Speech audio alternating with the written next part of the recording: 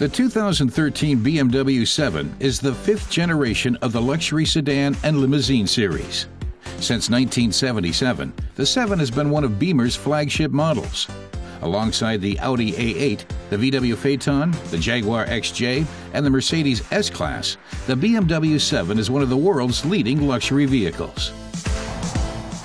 The 7 targets domestic and foreign consumers, for example, the wealthy new Russian drivers.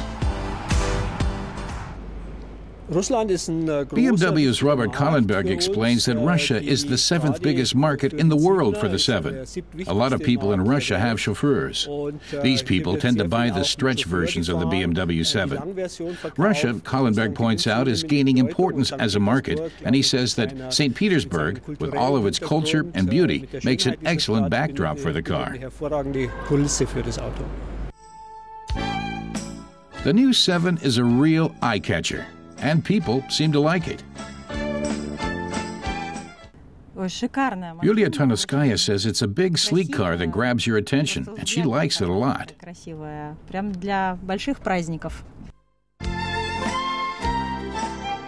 BMW engineers have made only minor adjustments to the 7's exterior. The turn signals have been incorporated into the side mirror. The new LED Angel Eyes Corona ring headlights synchronize with the front wheels for better safety when the car takes a corner.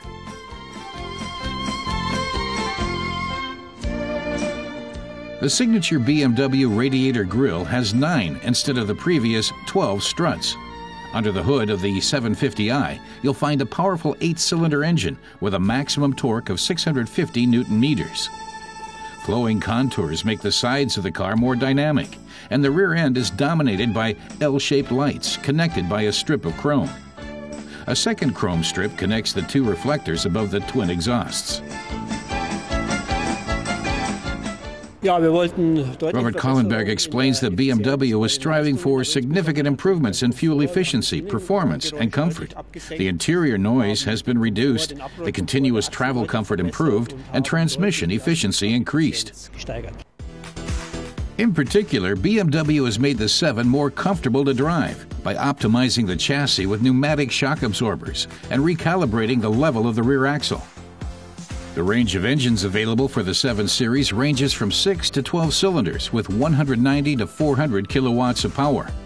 The 750i we tested goes from 0 to 100 kilometers an hour in 4.8 seconds. An electronic governor kicks in at 250 kilometers an hour. The standard 8-gear automatic transmission has lowered fuel consumption to 8.6 liters per 100 kilometers. Yulia Tarnoskaya says that although the 7 is a big car with lots of room, everything is within easy reach and is easy to read. Every one of the buttons, she says, is easy to get at.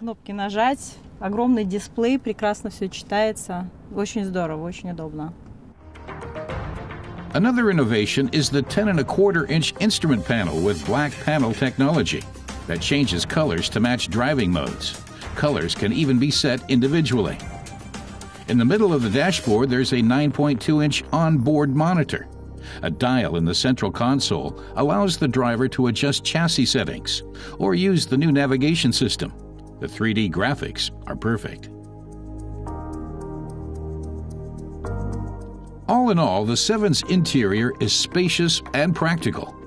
And for optimal sound, there's a 1200-watt Bang & Olufsen high-end surround sound system.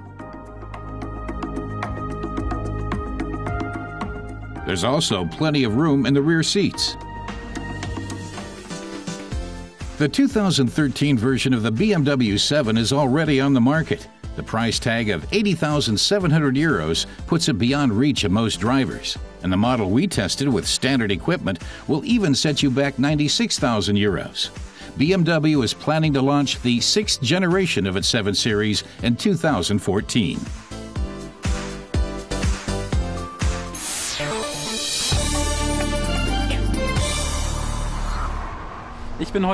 Test driver Sascha Knapp has come to the city of Bottrop in western Germany to visit car tuner Brabus. Brabus super tunes smarts into 2 high-performance categories, he explains, an exclusive version and a tailor-made one. The cars have the same horsepower, so Sascha is taking the more expensive one for a test, €35,000 compared with €26,000. For 35 years, Brabus has been one of Germany's premier high-performance aftermarket tuning companies. Initially, it specialized in Mercedes-Benz and Maybachs. The first Smarts appeared on the market in 1998. But it took 4 years for Brabus to make a pimped-up version of the practical urban compact car.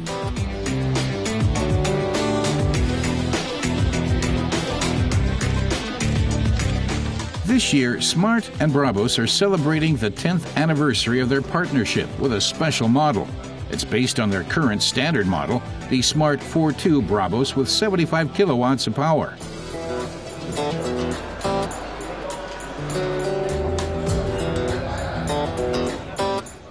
The handmade black leather interior with decorative red stitching underlines the exclusive nature of this limited edition. Only 100 of these vehicles are being produced. But what's the secret of the Smart's success?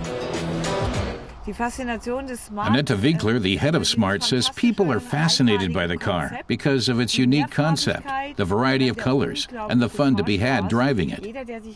Everyone who gets in the car, she says, feels like he or she has unlimited space. The Smart Brabus, she says, is the perfect version of the car, with a bit more performance so that drivers can accelerate more quickly. She also points out that the Smart Brabus offers buyers the chance to personalize their vehicles.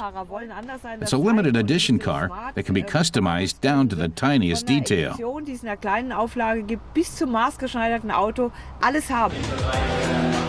Brabus has super-tuned around 50,000 Smarts over the past decade. The trend at the moment is toward individualized models.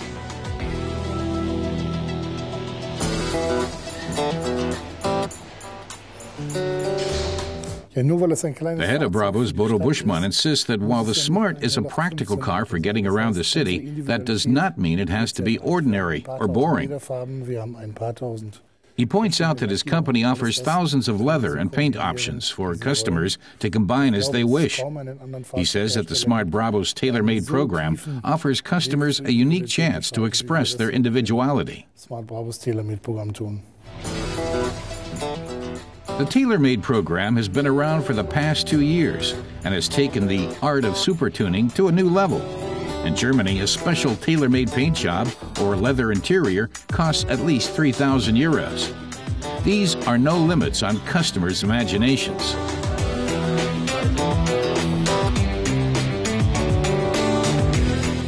In terms of pimping performance, though, common sense sets the rules. If you super-tune this car, Bodo Buschmann explains, you have to do it sensibly. The top speed can't be too fast. Bodo says Brabus could construct faster Smarts, but they have to take care not to ruin the driving dynamics, and any components that are built into the car have to be in line with safety regulations.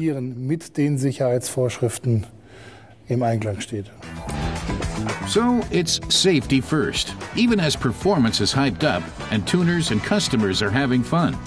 The 75 kilowatt turbo engine is capable of going from 0 to 100 in 8.9 seconds in both the coupé and convertible versions. The gearbox offers optimal driving dynamics.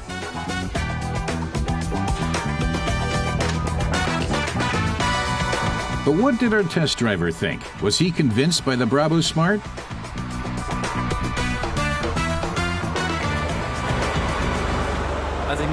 Sasha says that in the short time he drove it, the Smart Brabus is a wonderful car. The interior, he says, is excellent, and boosting the power of the engine to 75 kilowatts has made this a very lively vehicle. The only thing Sasha doesn't like are the shifting pauses. The car, he says, hesitates a bit when the gears are changed. First there's nothing, then the vehicle slams into gear. But other than that, he says, this is a dream car.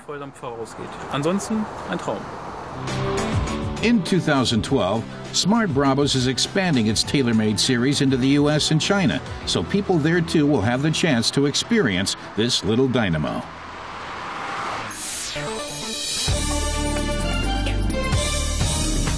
Hyundai is expanding its Veloster range. A new equipment line called Trend has lowered the entry-level price by around 1,600 euros for the hatchback coupé. There's also a new engine option. The 1.6-liter, 137-kilowatt turbocharged direct injection engine takes the Veloster from 0 to 100 in 8.4 seconds. Hyundai's European models are built in the Czech town of Nosovice. Husqvarna is rolling out its 2013 models. The motorcycle maker and BMW subsidiary is best known for its off-road vehicles. But with the TR650 Strada, Husqvarna hopes to take the streets. The one-cylinder BMW engine has been thoroughly modified to make the bike more sporty and dynamic. It now boasts 43 kilowatts of power. The TR650 Strada also features a standard ABS brake system.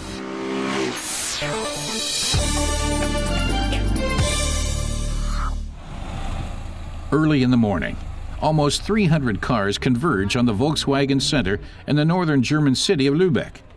It might look like a huge recall, but it's actually one of the biggest Beetle rallies in Europe.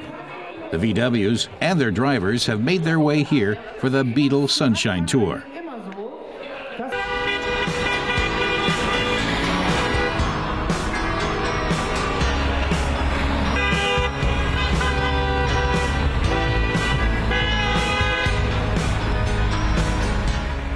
The route takes participants through the medieval town past such famous landmarks as the Holsten Gate and on for 20 kilometers to the Baltic seaport of Travemünde.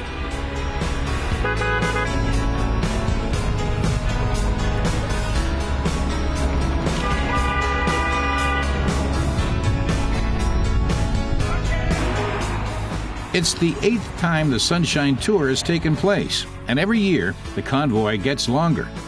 5 times as many people took part in 2012 as in 2004.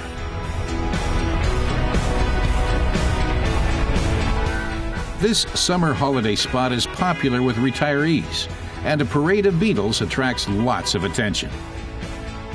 When they arrive at the fairgrounds, the cars have to take up position. The idea is for the Beetles to form a huge seashell on the shore.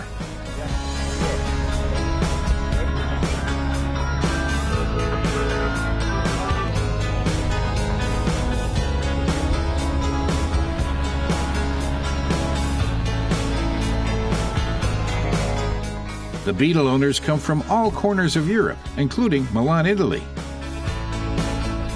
Last year I drove through Austria and it was 1,400 kilometers. This year I drove through Switzerland and it was 1,400 kilometers as well, so it's 1,400 kilometers anyway. Almost all of the owners have decorated their cars to some degree. This woman says she always gives her cars names, and since this one's white, she thought Snow Queen would suit it. This year, the car has a crown with snow on it. Last year, she dressed it up as a witch, with a big witch's broom on the roof.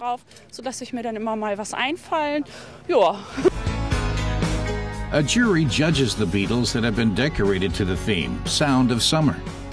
A jury member explains the 3 criteria. 1 is the time invested, 2 is the result, and 3 is the creativity of the idea itself.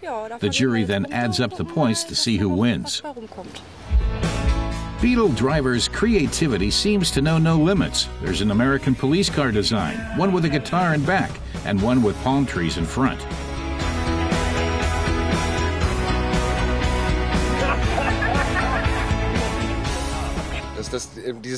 Another Beetle driver says this car brings generations together, people of all ages who share one passion, each in their own way.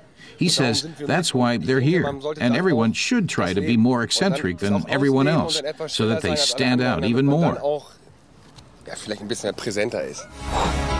The top prize went to this convertible with lyrics from hit songs handwritten all over it. Better than cranking them out at top volume. In addition, participants could win a custom-made Fender Stratocaster, ideally combined with the new special edition Beetle Fender.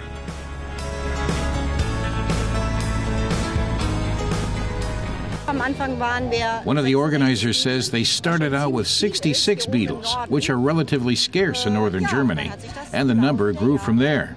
Now the rally is an institution among Beetle drivers, perhaps biggest private event of its kind in the entire world.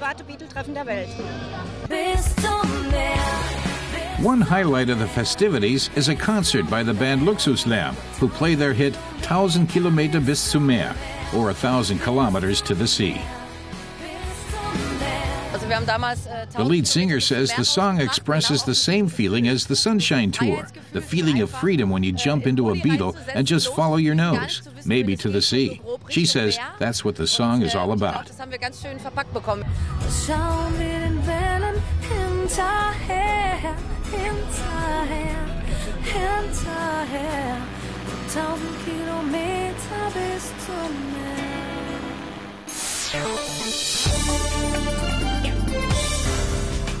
The Opel Zafira found an excellent marriage of form and function when it was introduced 12 years ago.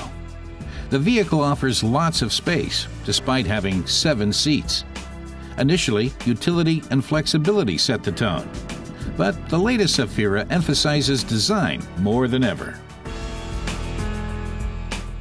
The Zafira, Jörg Schluckermann says, remains Opel's trendsetter and proves how innovative Opel is. At least that was the case with the previous 2 models. But Opel's new emphasis on lifestyle is also evident. Now, what he wants to check out is how practical the new model is. The new Zafira is aiming to go upmarket. There's a bit more of everything. It's longer and has more space, more options, and more design.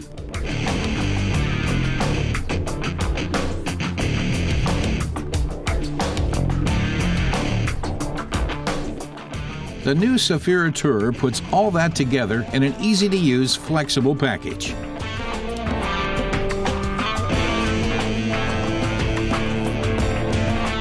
With a third row of seats folded away, the cargo area has a volume of some 710 liters. That's similar to more expensive vans like the VW Charan and Ford Galaxy. The Opel's motor, however, is a bit of a disappointment. On paper, the 4-cylinder turbo diesel's 121 kilowatts and 300 newton-meters of torque look impressive, as are the 208 kilometers per hour top speed and 9.8-second sprint to 100 kilometers an hour. But the van doesn't feel fast when you're behind the wheel, and sporty is not the word to describe the standard suspension. On the other hand, are these the things drivers want in a minivan? Our test driver has some more details. The new Zafira, says Jörg, hugs the road well. It drives well, and for the most part, it feels good. There's a bit too much plastic for Jörg's taste, and he says that all-round visibility was never the Zafira's strength.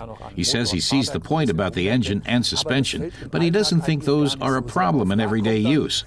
Jörg says that the Zafira's excellent utility is the main thing, and he points out that the car in general is well packaged. The Opel Zafira has more than 30 storage surfaces, shelves and pockets, exemplary, and the electronic assistance systems are unique in this class of car. The range of options is huge, be it a radar-assisted distant control system with an emergency braking feature or advanced traffic lane and blind spot assistance. The new Zafira features options previously reserved for much more expensive luxury cars. Those extras do drive costs up, however. The vehicle we tested has a base price of €29,705. With all the options, the cost is more than €40,000. On the other hand, the Zafira is very fuel efficient. Thanks to the standard start-stop system and its aerodynamic form, the car used just 5.2 liters of diesel per 100 kilometers.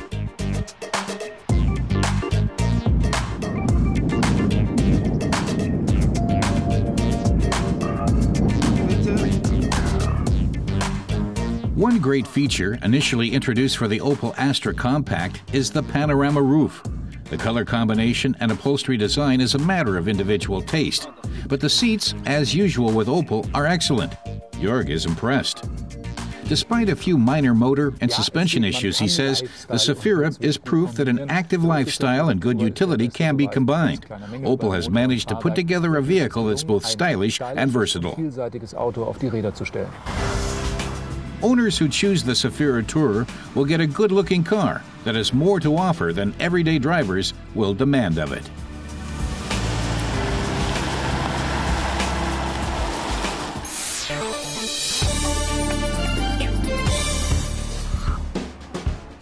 Every make of car has a story to tell.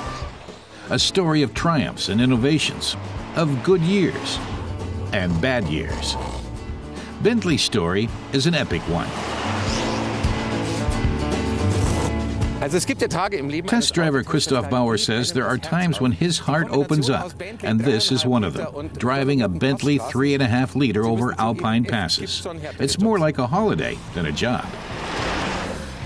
The Bentley name was once synonymous with sensational race cars.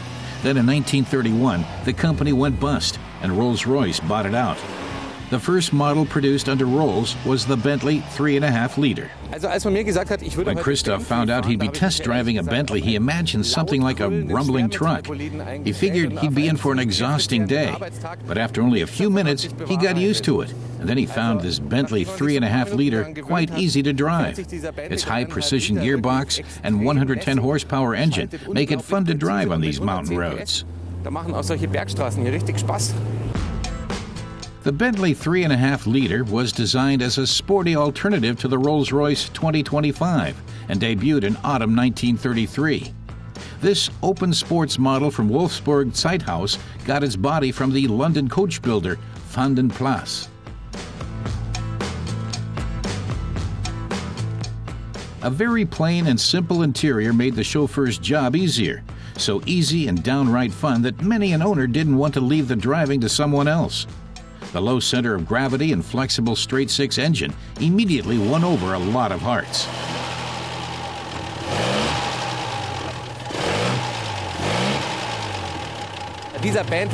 As Christoph explains, this Bentley 3.5-liter was advertised as the silent sports car.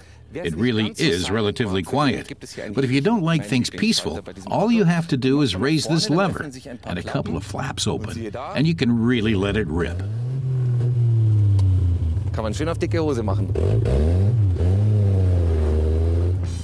The straight-six engine no longer boasted the 4-valve technology of earlier Bentley designs, but it still put out an impressive 110 horsepower at 3,800 RPMs. The only thing Christoph criticizes is the gearshift lever's position, right next to the driver's knee. On the other hand, the upper gears are all synchronized. Christoph quotes Ettore Bugatti, who once said that Mr. Bentley made the fastest trucks in the world. When Bentley became part of Rolls-Royce, however, that changed. And the Bentley 3.5-liter was the first car to reflect that change.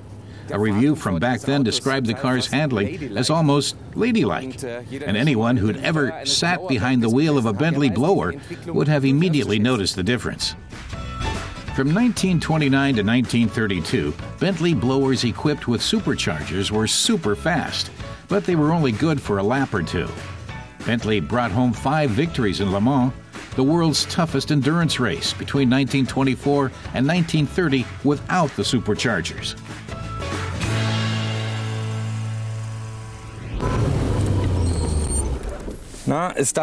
Christoph is thoroughly taken with the elegance of the vintage Bentley. He finds lots of Rolls-Royce in the 3.5-liter, the chassis, for example, which was based on a Rolls-Royce prototype, and the 3.7-liter engine from the Rolls-Royce 2025. He knows a lot of work was put into tuning it up to 110 horsepower, but that was to do justice to Bentley's sporting image.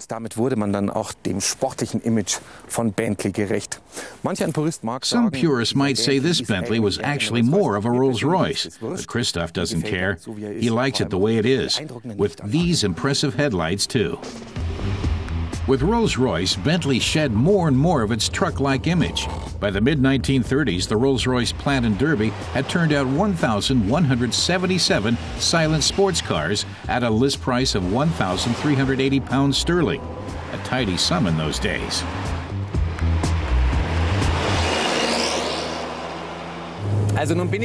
Christoph may not be all that passionate about pre-war models, but he's fallen in love with this Bentley 3.5-liter. He says it's a very laid-back set of wheels that held its own in terms of comfort, operation, and stability well into the 1950s. So it's definitely earned its place as a milestone in automotive history. In 1998, the elite Bentley brand was acquired by the people's carmaker VW. History has its ironic turnabouts.